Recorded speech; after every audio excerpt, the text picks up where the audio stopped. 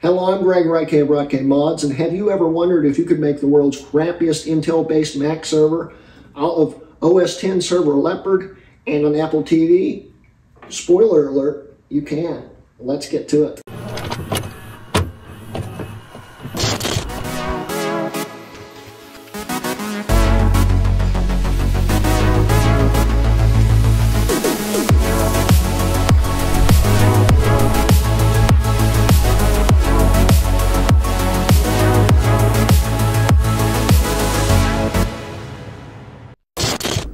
Alright, so I've already tried this to make sure it would work, and I want to put a special thanks out to the guys at tinkerdifferent.com who gave me all the information I needed, plus Colin Mister, aka DOSDude1, for talking me through how to modify it and make it work properly. We right here have OS X server Leopard on here, full-fledged on here, working and bootable on this Apple TV right here. Now, in this video, we'll show you how I put the drive in and all this stuff. In fact, I've just put this thing back to stock to where it was when I got it from its previous owner. And as we look here, it's actually right now running an older copy of XBMC, aka Kodi, off of OpenELEC.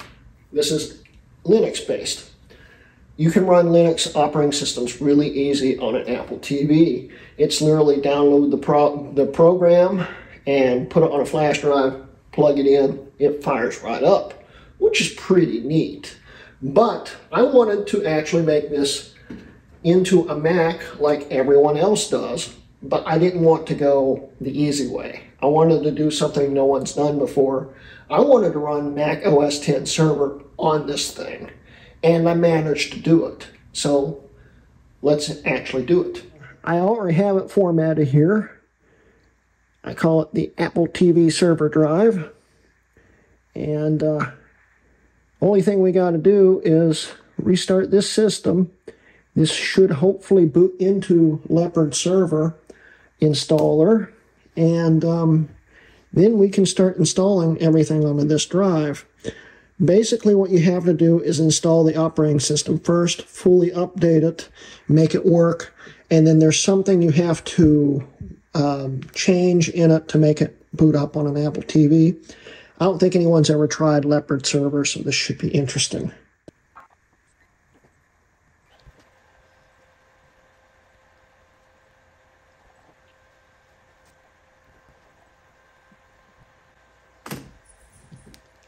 And as I just hit the hard drive while starting it, oops, yeah, it seems to be fine right now. So what we'll do is we'll let it install, and then we'll come back and see if it's booted up or not. It's setting up its initial setup here. I think I've typed everything in right. We're going to find out in a minute when the server either A comes online or B doesn't do anything.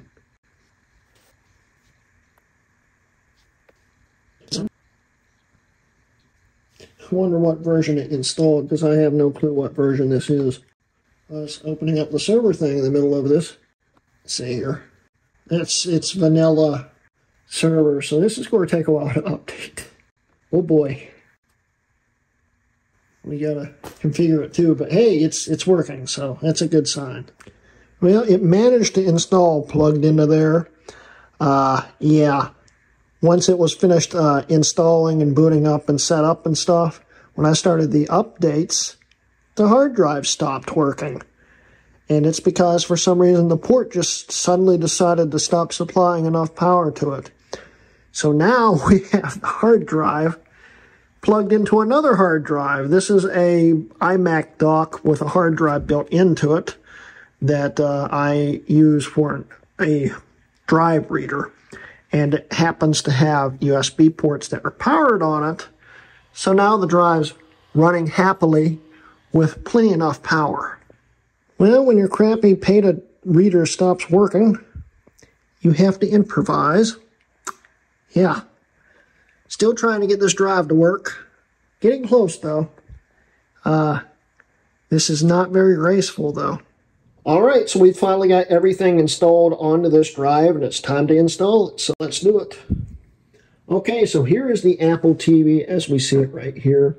And if you notice, the bottom sticks out a little bit funny, and there's a reason to that. I bought this thing off of eBay, and I can't remember. I think it was the cheapest first-generation Apple TV on eBay when I bought it like 2 years ago. And I didn't know anything about it. Apparently the previous owner had upgraded the hard drive in it, really janking, mind you, and I'll show you how he put it in. I didn't put it in this way. And he upgraded this hard drive. He also installed XBMC, aka Kodi, which is what it's called now, over OpenELEC. It's got a bunch of songs on it and like 3 videos. There's like 1 full movie. That's it. And the funny thing is, he put a terabyte drive in this. And he didn't even try to make it fit right. He didn't do it in the proper way to do it. And he actually is the one that peeled this base off, so it's, of course, ripped. But you peel the base off, you'll notice the hard drive has no screws for a reason, and we'll get to that.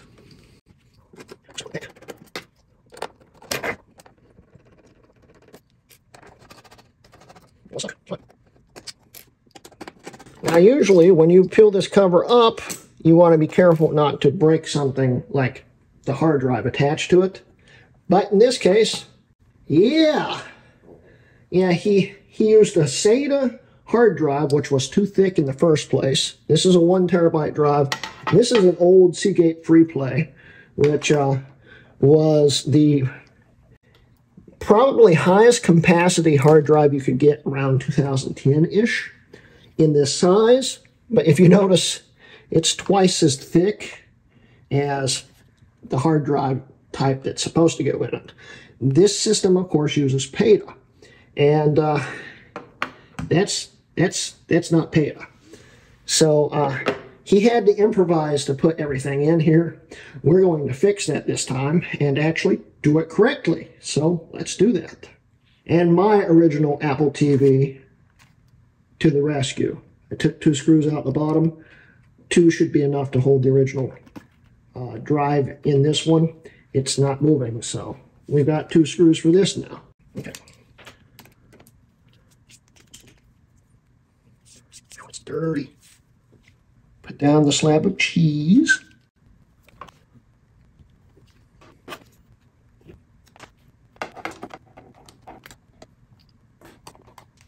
Okay. The hard drive's on there. I don't think it's going anywhere. So let's put this back in properly. Now, you'll notice there's some dust in here. I'll go back into this thing and clean it up later. But right now, I just want to get this video moving here. And right now, it's working fine, so I think we'll be all right.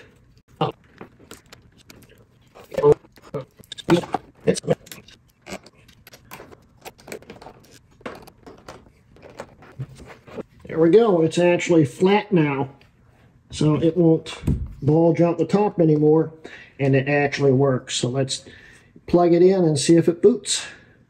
Okay, so first off, we need to plug in the ports. And actually, I believe I can still get audio out of this. I never tried it. I'm not going to in this video because this is a server video. But to get audio out of OS 10, you need to use these 2 ports here, which I have an adapter wire over there for that. But other than that, the only thing you need is power, USB, and HDMI. I've got a studio display here that only takes DVI, so we've got a converter here. We've also got the USB cable here and the power cable. And that's all we need right now. This has a built-in hub, which is slow, but will work for now. And then when we start experimenting with drives, we'll add more with a hub here. So let's plug it up. And of course, these things automatically power on when you plug them in. So let's see what happens.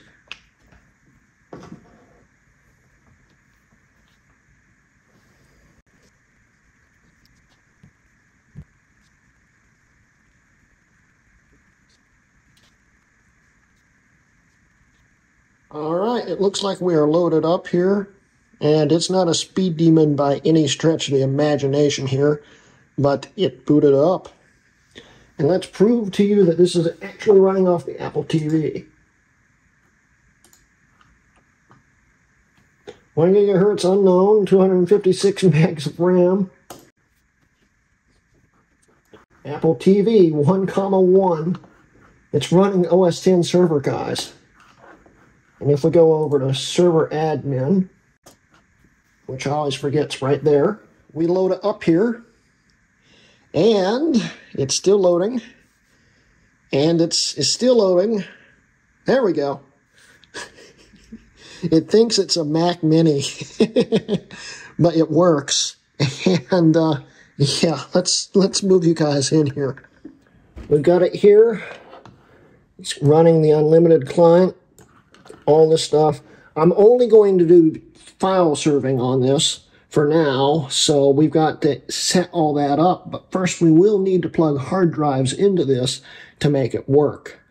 Okay, so I'm going to use this iMac hard drive dock again, which has 2 built-in powered USB ports and also a side USB port, which the ADC display is plugged into.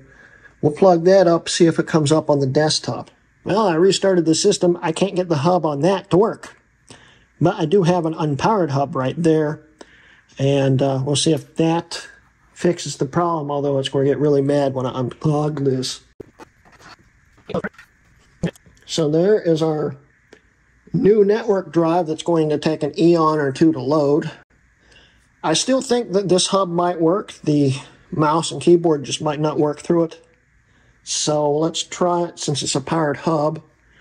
Let's try to plug some other stuff into it and see if we can make them work. I think this thing needs a good optical drive. I don't know if this is going to work, but we're going to try.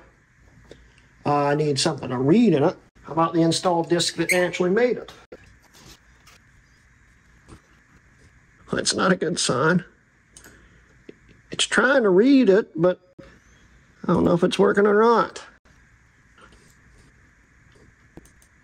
Well, that's annoying. I don't see the hub working on here. That makes this a lot harder because I wanted to put more than one hard drive on here. And I can't even get the optical drive to read, which means I can't eject it now. Let me troubleshoot. Well, apparently it's not the Apple TV. The USB ports have died in my iMac dock. Convenient. So I don't know if it's my hub or what. And before you go, why don't you have a powered hub? Whoever really needs one, that's my question for you. I did manage to get the optical drive to work by plugging it into the studio display. The hard drive keeps kicking off, and I think I may be overloading the USB bus already. But now it can actually read discs. I had to change the optical drive out because this one I think draws less power. But it seems to be working fine. We're going to plug another hard drive in here, which will probably overload everything again, and I'll have to force it to restart again. But I do want to see the optical drive while we have it in here. There's the optical drive. And it sees it as a disk burner. See if the hard drive's still working. It's definitely not a speed demon. There is nothing on this drive right now. But we're just not getting there anyway fast. This takes a lot longer than you'd think.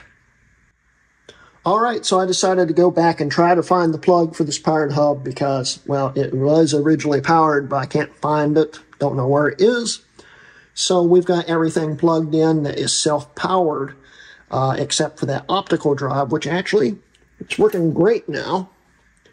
And we've got a hard drive from some MacBook there on this makeshift adapter I've made. And we've also got this hard drive out of, I think it was a Mac Pro or something like that. And everything's just working perfectly right now, which means I'll jinx everything in a second. And this hard drive, the name on it is dead. It seems to be working fine, so we're going to see if it does when we're doing the network stuff. So let's start trying to set up everything for media sharing. So it's been a while since I've set up my Xserve, so I'm not sure if I can remember how to do this. So we will see. And I've been testing a few things. That's why there's some programs open here. You'll want to make sure every program you don't need is not open. So let's start with admin. There we go. It's actually reading all of the drives now. We've got an 80 gig internal, and then we've got this 250 and this 320. So that equals out to around 605, something like that on here. I'm trying to remember how you share here. There we go. So I need, how do I do this? I don't remember.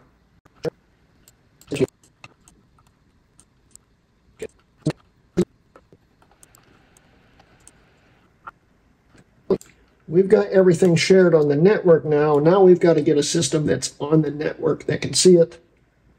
And honestly, we may have a little better chance of getting everything to work properly if we share this over my Airport Extreme network instead of the Wi-Fi on this, because, well, the Wi-Fi is not exactly the greatest on here. So let's try changing the network and seeing if it will let me. This is really starting to look like a crazy science project. We've got the Airport Express plugged in here, which will give us a little stronger Wi-Fi signal and make file transfer possibly a little more reliable. And of course, we've got this right now indexing, and then we've got everything set up here. We are on the network. I'm going to go grab a MacBook, and we'll see what happens. Okay, so we have a MacBook right here running off a battery power running Mountain Lion. And if we look here, let's zoom you in here. If we look here, we can see the Apple TV. If we right-click and get info, it actually identifies it as an Apple TV. This is just hilarious. Look at that. It's an Apple TV. Anyway, let's see here. Let's see what happens when we click on it. Not connected. Share screen. It means the services are not online. So I forgot to start the services on the Apple TV. They're all live now, and it looks like I might be able to connect now. So let's zoom in here. Hey! All the drives are showing up. It even sees the... Oh, this should be interesting. See that thing read there when I click on this.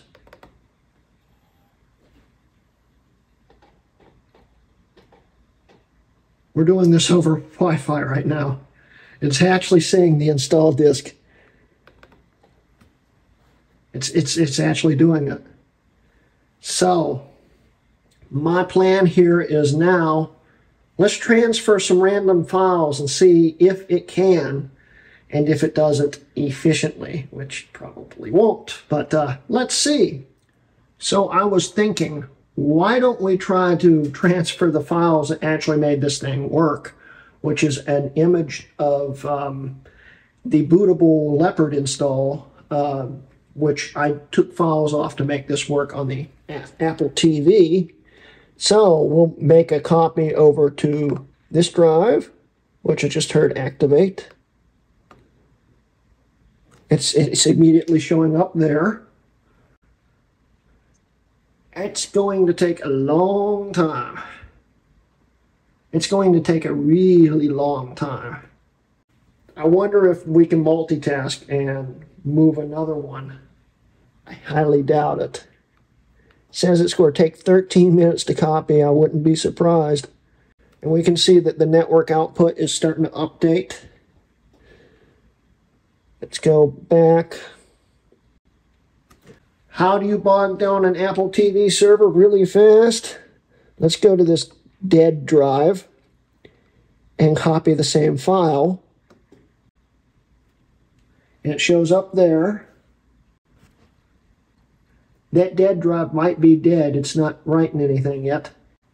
But it gives you the general idea this is working. And mind you, this MacBook is not plugged into anything. There's nothing plugged into it. There's not a dock. There's not anything. It's just transferring files wirelessly.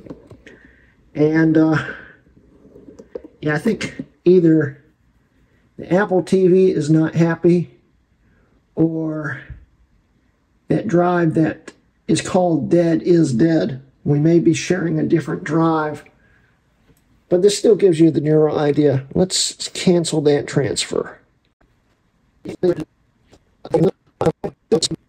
I want to see some activity monitor. If it loads it. Wow, that's bad. It's honestly barely using any CPU. It is using all of the RAM except for 10 megs. It has received 1.4 gigs so far. And it is still receiving stuff. I think the dead drive actually is dead, even though it was working when I tested it. It's not a big deal. That one is still copying over, but it is slowing down significantly, I think. This battery is going to be dead before it transfers the file.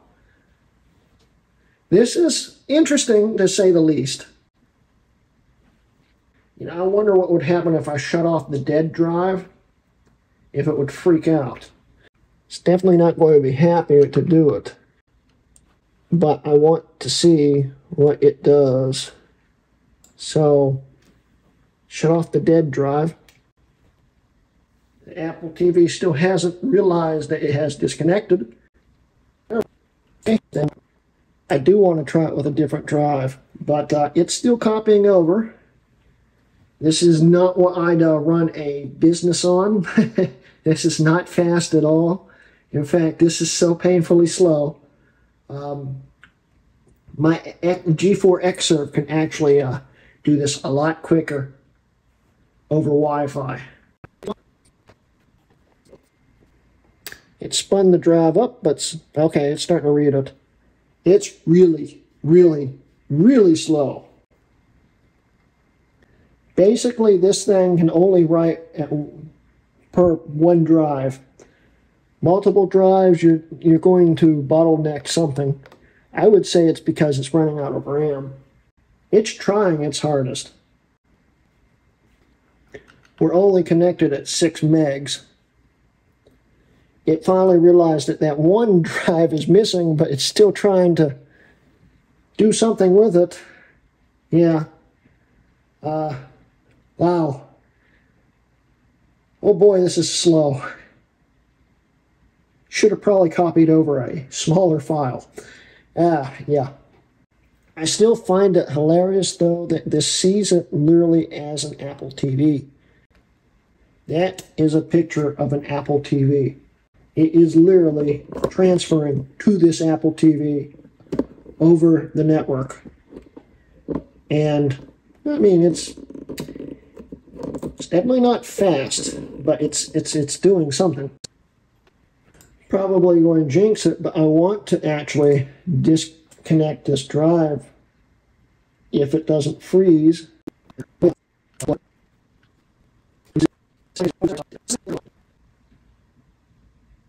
It transferred. It finally noticed that was missing. It finally noticed that was missing. Let's try to get this one back online. Get the dead drive going. See if it pops back up on the network. It might help to actually also. There we go. Dead's online. Let's try to mount this image. That is the image that helped me get this thing to work. So, yeah, it's a functional file server as long as you're only using one computer at a time on one drive at a time. Because then it tries to start freaking out here. See if it reconnects. There it goes. And it's not seeing the other drive anymore on the network, but it's still working here. We can even do this. We can go back into test, and there's the file right there. Let's trash it.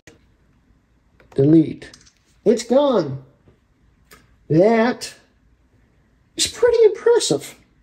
I am pretty darn impressed that this thing hasn't completely locked up trying to do things. So I guess that's a win. I don't know if I'd call that much of a win, but hey, it's doing something. So we'll shut this one down, and we'll wrap up the video. And I actually have some more ideas for this in the future, but right now, this is pretty good the way it is, so. I don't know what to say. This has been a fun project. It was nerve-wracking trying to get the drive to work. I actually messed up the install at least once. Almost had it booted and deleted the wrong command to delete things. Deleted every extension in the install. So I had to completely redo it again, which was not fun because my external reader had broke at the time. So yeah, it was, I had to put back together the Mac Mini G4 to put it into target disk mode, just to reformat the drive and reinstall everything again. That was not what I'd call fun, but the second time around it went really easy, and we will probably end up doing a video on how I did it. And this is not exactly what I'd call the most stable install. If you have drives installed, plugged into this USB port, when you power it on, it will get midway through the boot and crash. So what you have to do is when you power it on, you have to unplug the dock or the hub here until you see the Apple logo pop back up on the screen and start loading. And the second you see that, you can plug it back in. It won't crash, and it will boot right up, and everything will show up on the desktop, and everything will work, usually. Why did I do this? Well, pretty simple. I wanted to. I thought this would be a really funny, really stupid idea, and it was definitely stupid. But it did work, and it worked a lot better than I was expecting. In fact, we might come back to this sometime soon, depending on how popular this is and stuff. Shoot, I'll probably still film it either way, because this has probably been one of my favorite projects ever to do. And I mean, this thing can still do server things like manage email and all that stuff, which in today's world, the stuff this server suite can do isn't very useful anymore, especially with today's protocols and stuff. But I mean, we could enable every single service on this and see how fast it bogs the system down. Colin and I had been talking about upgrading the RAM to 512 megs, which would speed everything up a little bit. And it's still got an airport card in it, which means you can change out the airport card for something else. And you know what I have coming in the mail? Another Xserve RAID, because I need more storage. Long story on that. And it's not exactly the best thing to store all my stuff on, but I'm getting off topic here. I have another Xserve RAID. This has a mini PCIe slot in it. Right adapters, we might be able to do fiber. We can actually turn this into a real Xserve with an Apple TV stamp on it and barely any horsepower. That would be interesting and really, really dumb, but I don't know. Anyway, guys, so that's the end of today's video. I hope you enjoyed the video. Don't forget, I do now have a Patreon if you'd like to support me. There'll be a link at the end of the video and the description below. And yeah, this has been a Hrutkay Mods video. See ya.